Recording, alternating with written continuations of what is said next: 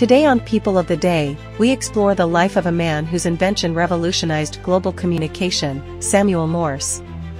Born on April 27, 1791, in Charlestown, Massachusetts, Morse began his career as a portrait painter but would later change the world through his work in technology.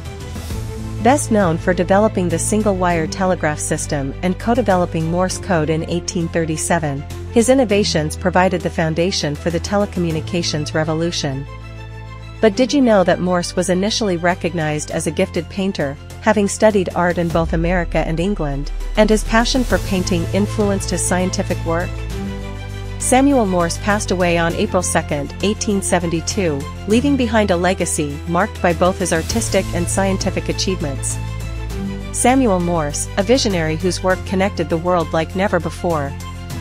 Join us tomorrow for another glimpse into the lives that shaped our world.